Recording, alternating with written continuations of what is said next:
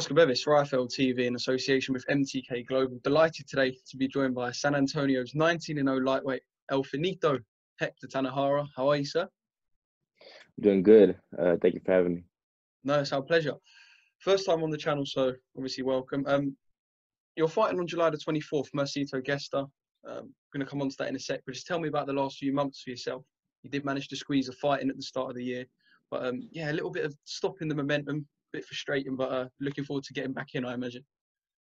Yeah, I was fortunate enough to get a fight in this year in January before this whole pandemic. But other than that, it's just, I feel like I tell people it's been like a long training camp, can't go nowhere, everything's closed, just stay at home. That's all I was doing. I was still working out, just staying ready for, whenever I got the call for a fight. Did it give you time to think as well and think about perhaps things, not just that you want to improve on, but mentally things you can work on going forward, perhaps what you want to achieve in your career, what you want to leave the sport having achieved as well? Yeah, definitely. This whole thing makes you think, about your future and what you're doing. So definitely, I was thinking about my future and just boxing too. Boxing and outside of boxing. Both. This whole pandemic has opened my eyes. So I know I gotta work harder in order to make my dreams come true and just always work hard. Like I said, July the 24th, you'll be fighting. Before we come on to Mercito and sort of his past and how you think the fight will go, boxing's coming back quite slowly. We're seeing obviously less boxing than we would. Normally there'd be shows, 5 in the US, 5 in the UK, and a lot of boxing to concentrate on. Because there's less to concentrate on, there might be a lot of eyes on you. Is there a little bit of pressure, do you think, to perform? No, it's not pressure. I'm glad to be opening up the first show for the Zone and Golden Boy, first show back. But I don't think there's no pressure. I think it's gonna help me actually. Stay more focused in the ring.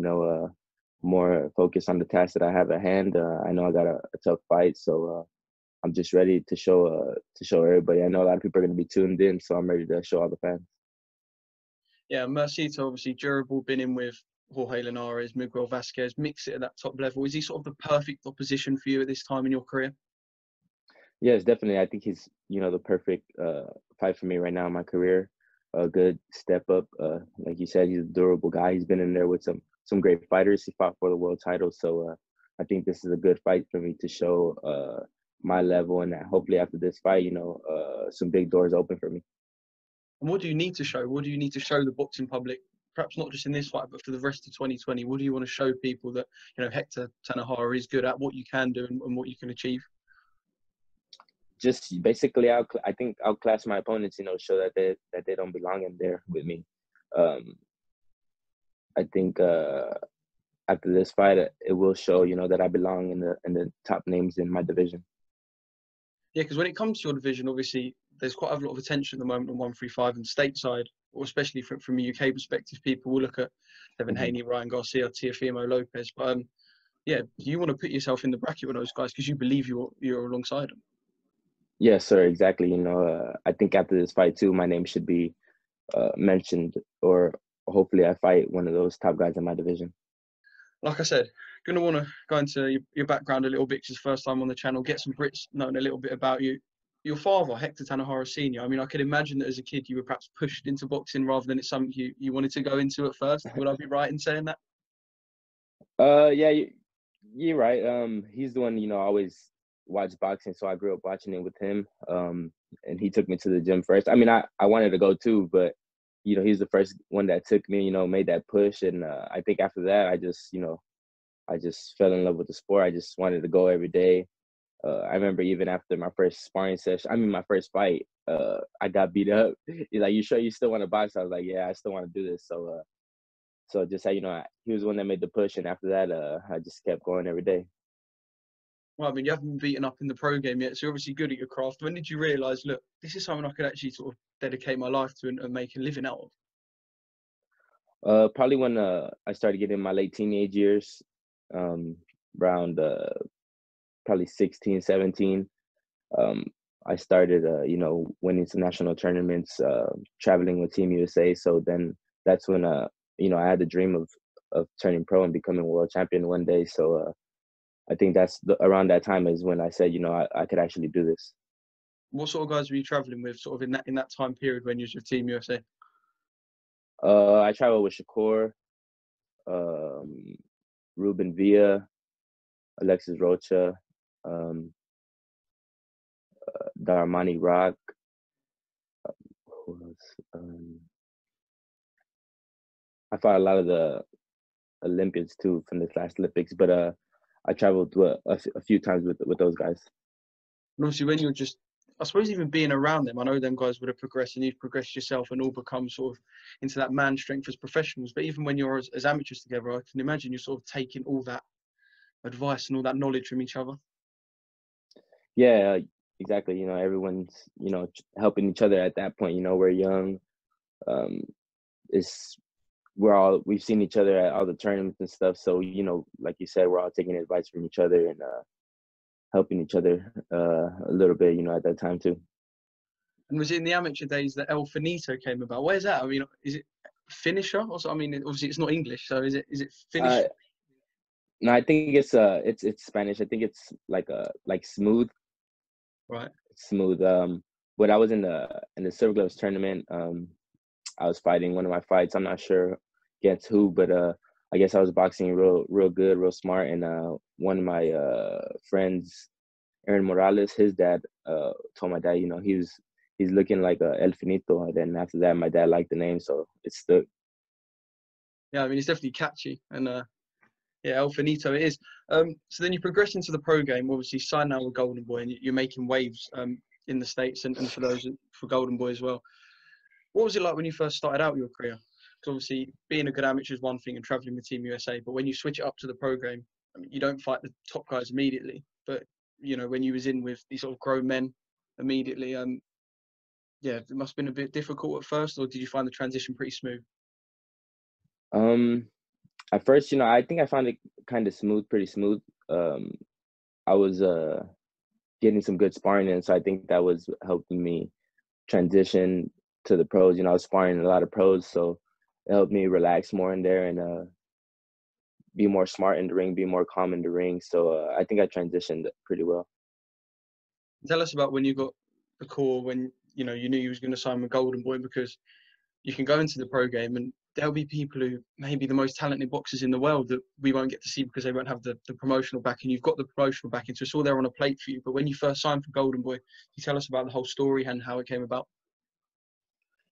Yeah, I won the U.S. Nationals, and that's when Robert Garcia, they already had been, his son Peter already had been looking, kind of scouting us, and he saw, well, he seen me fight before that, but then they saw me win the Nationals, and that's when, Robert shouted me out, and then we got in contact, and at first we were going to go I was still going to try the Olympic trials.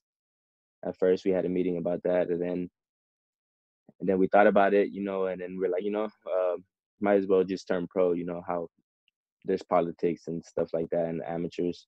So we decided to turn pro, and Robert said he'll try to get us a deal. And we were fortunate enough, he got us a deal with Golden Boy. And remember, we came to LA to come sign, went back, and I still had like a week left of high school or something like that. And I was just acting like normal, I mean, it was a big thing. It was a huge thing for me. That was my dream come true. But I was just acting, like a normal kid, like nothing happened. So, but deep down, I was, really happy and excited to get my pro career started. What, was you not walking around the school bragging? That's what I'd have been doing. I'd have been telling it. Nah. That like I already know, I knew I had got signed, so like I'm sure a lot of people at that age, they're not making money like that, but I was still the same, like acting like nothing happened. So I was still calm and chill. And obviously, let's just fast forward straight to now. I mean, you've been on cards with Jaime Munguia, Virgil Ortiz Jr., Joshua Franco, another San boy just become world champ. So again, just mixing that company, being on these big shows. And I spoke to you earlier about you got Devin Haney, Ryan Garcia, and guys people will mention, but you are slowly building your way up, and a few more fights and you could be in that mix of people talk about. Yeah, definitely. I find some great cards, and I think the best of me is still coming. I'm still transitioning, still getting better, still getting stronger. So I think the fans will see that in the next couple of fights, and hopefully soon, I get a shot at one of those big names. And what one of the big names? What one do you see at the moment as the most beatable? Um, well, they're all great fighters, but I think the easiest fights to make are with the zone. Either Ryan or Devin Haney. And is there either? I mean, I know you've had a bit of a back and forth with Ryan. What do you make of that actually? Because when you said to Ryan at first that what was it? Didn't you say that you thought he might have been overhyped or something? And Ryan come back with the jealousy tag as well. Is there anything there between you and Ryan, or is it just sort of a little bit of heat that hopefully we might get to see dusted off in the ring soon? No, nothing personal. I just want to get those big fights. Those are the fights that I want. Those big names, the ones that people, hype up and stuff like that. So those are the fights that I want, and I believe I can win. You feel like in this day and age, you have to sit there and say, look, I'm going to knock you out. I'm going to do this. I'm going to do that just to get those fights. I don't feel like you. I mean, your work should tell everything, but at the same time, people fall into that and people believe, all that hype. So, I mean, you got to say a little something. I think now to get some fights like that. Yeah, and 135 is definitely a division where you've got people who don't mind any of the talking. Ryan is obviously, well, we think, down to fight one of our UK guys in Luke Campbell. Can you tell us how you think that plays out? I think it's a great fight. Luke Campbell's a gold medalist himself. He has a lot of experience, and he did fairly well with Lomachenko. So, he's no pushover. He's no easy fight. So I think that makes for a great fight. You just gotta wait to see how it turns out. Will you be secretly wanting Ryan to win because it tees up perhaps a fight for you that, from an American perspective, is larger? Um, I guess so. But I mean, whoever wins, I would want whoever out of that fight too. And how does it map out from here? Let's talk about the next couple of years. So you want to be a world champion. Time's on your side. You're not old yet. You've got age on your side. How do you map out these next couple of years to make sure the journey goes smoothly and you do end up as a world champion? I mean, just keep winning. Just keep getting better. Keep working hard. I know boxing. You got to be patient, especially in this division right now.